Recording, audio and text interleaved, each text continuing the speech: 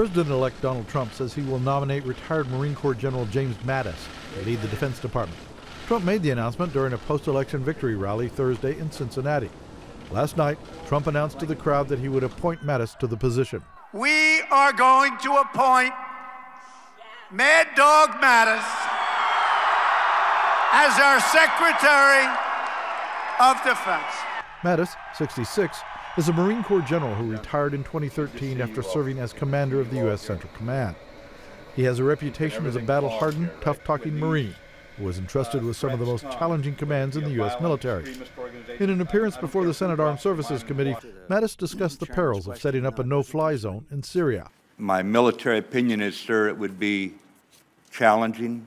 You would have to remove the air defense capability in order to establish the no-fly zone, so it just no illusions here. It would be a military operation. His selection raises questions about increased military influence in a job designed to ensure civilian control of the armed forces.